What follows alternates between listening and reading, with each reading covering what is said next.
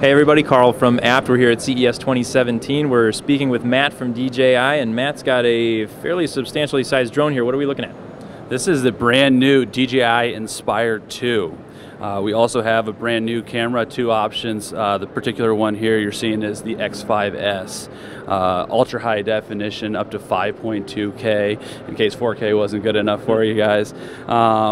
New FPV camera here in the front for the pilot, so you can always see what's in front of you, as well as integrated obstacle avoidance here in the front and on top above.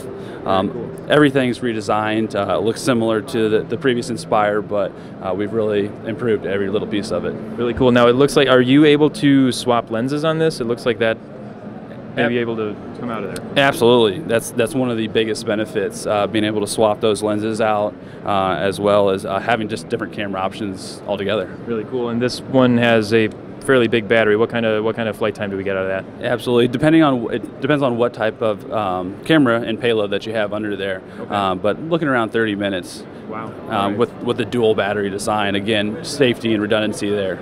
Very cool. Yeah, so plenty of flight time on that, interchangeable lenses. And you said there's a couple of different cameras you can use for this? Absolutely. We have two different cameras that we have available now, and hopefully more as well. Very cool. Now, does one camera come with this, or you have to buy those separately from the drone itself? Everything's separate, or you can buy the combo package, which includes the X5S that you see here. Very cool.